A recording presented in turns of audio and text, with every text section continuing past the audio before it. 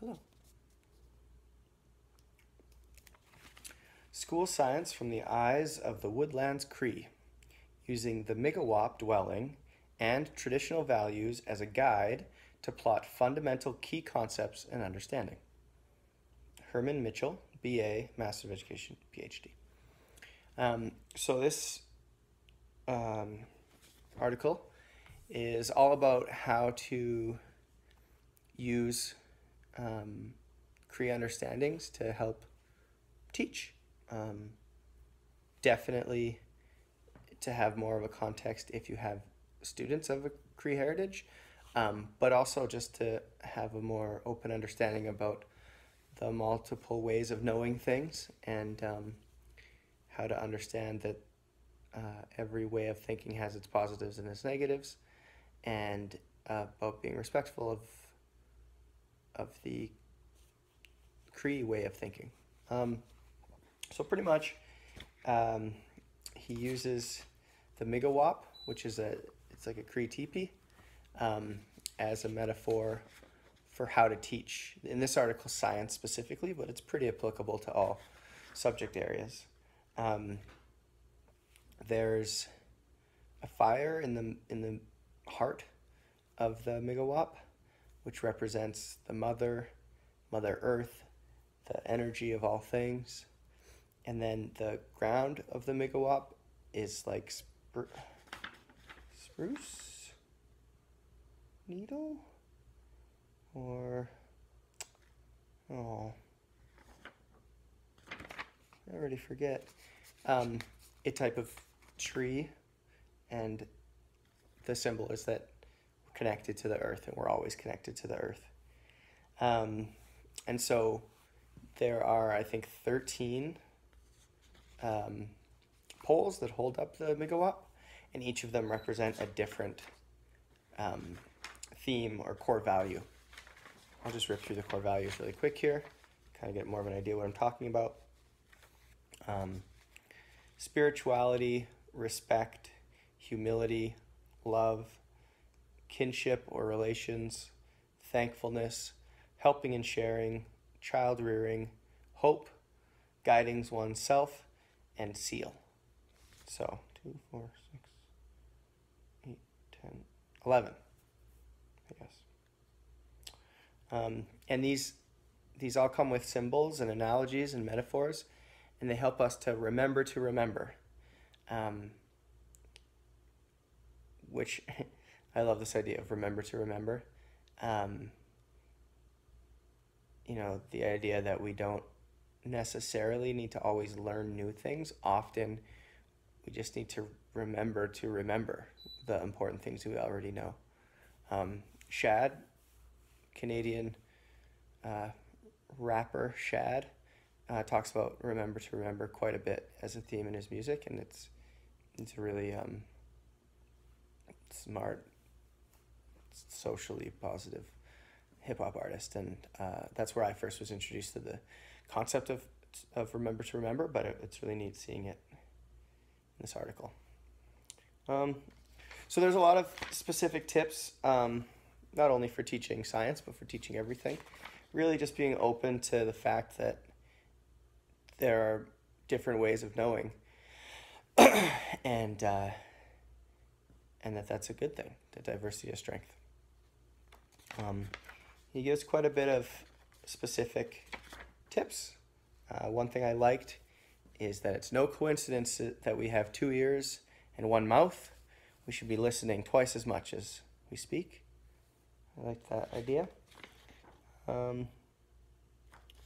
He also gave the advice to model happiness as leaders, and that's a core value, and that's a core value for me as well. You have to choose to be happy, and if you're a leader,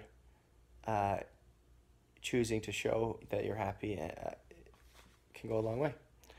The idea of humility, and that we know very little. We're just a speck of dust in the universe. I'm on board with that as well. Unconditional love, thankfulness, taking nothing for granted, hands-on learning. And then he says one key suggestion is for teachers to bring in an Aboriginal role model and mentors in the science classroom.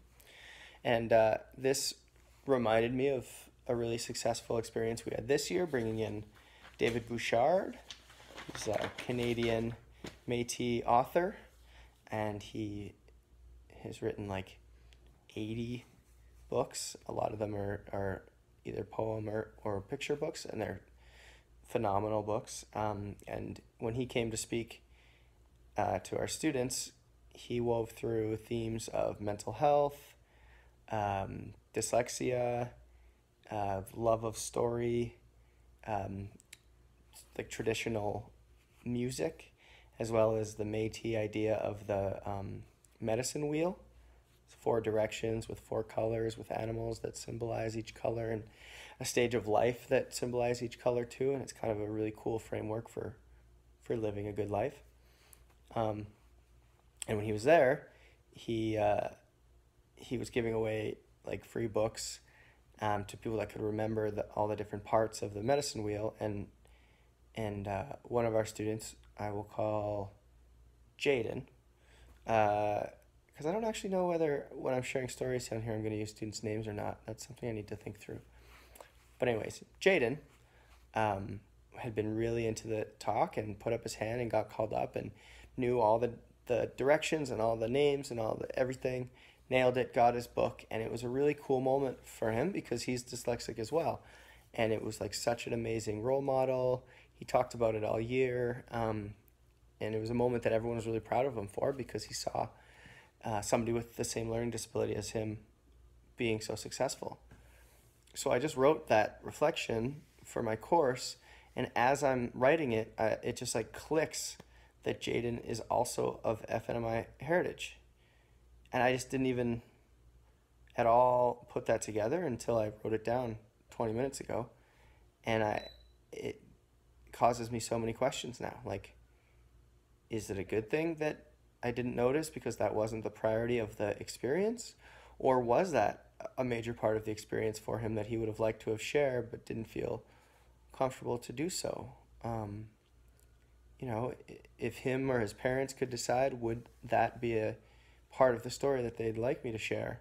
Or was he connecting as an individual with a love of reading? I don't know, it adds a whole nother thing. And I really don't think anyone put it together in that way. And I don't know whether we should have or not.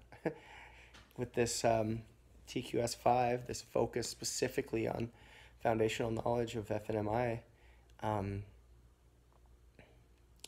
wondering how, as a European male, what to do, because I felt like